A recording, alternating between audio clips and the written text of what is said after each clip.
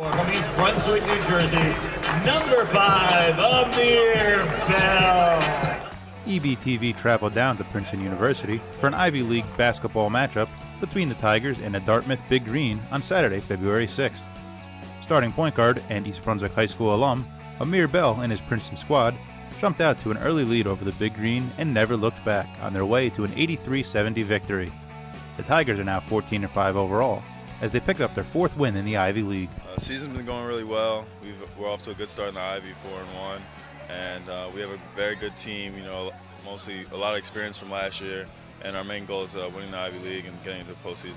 Winning the Ivy League would secure a berth in the NCAA tournament, which Princeton has not appeared in since the 2011 season. You know, when you commit to a school, that's your main goal. You want to play in the NCAA tournament, and we're really close this year, and we just got to keep getting better each game, and we'll definitely have a shot at the end of the year. Bell has started all 49 games of his Princeton career to date, and the sophomore has averaged 8.8 points per game, along with 2.9 rebounds and 2.6 assists, while continuing to be a formidable defender. It's been a great experience. I'm definitely blessed to be here. It's been a great opportunity to play every game as a freshman and as a sophomore so far, and I just want to keep doing well and playing the best I can for my team. And then you were kind of fortunate in East Brunswick, you know, playing for Coach Henning and for Coach Mott. How do you think that playing for those guys has helped kind of prepare you for this level? Oh, they definitely made me a better player. They pushed me every day in practice. So when I got here, you know, it was just a quick adjustment period. So I really owe a lot to them. And how is it, you know, kind of, I'm sure, you know, if you're watching NBA, you know, you got Karl-Anthony Towns, first overall pick, you know, and then yourself, Rob Ukuwuba, you know, playing in college, and a couple other guys from St. Joe's and around the Red Division. How was that competition in high school kind of prepare you, and you know, how was it seeing those guys do well?